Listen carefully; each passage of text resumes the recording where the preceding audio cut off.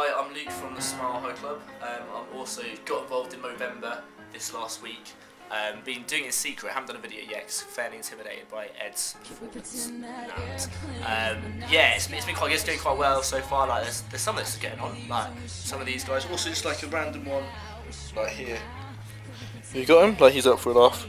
We can't see quite where he is, but yeah, he's come to play as well. So I'm excited about what the next month has to hold. We need to get rid of this to really show off this, so that's what we're going to do now. See you there. Bye.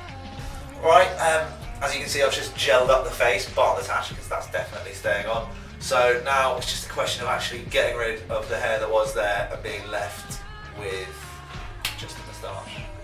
Really excited for this, you can probably tell. Sounds excited. I'm going to get involved as well. Luckily I don't like a Mexican drug dealer enough, so shaving off the rest of it's going to help. I've got an electric one, so I'm quite cool. I've got manual. Really? You're just manual? You're doing manual? Okay.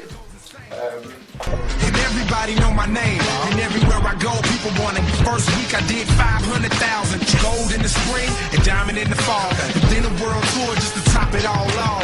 And let's pretend like they call. I'm just a bit worried that my facial hair is going to be a bit like Samson, and then once I've shaved, You've got no powers left. I'm going to be half the man I ever was.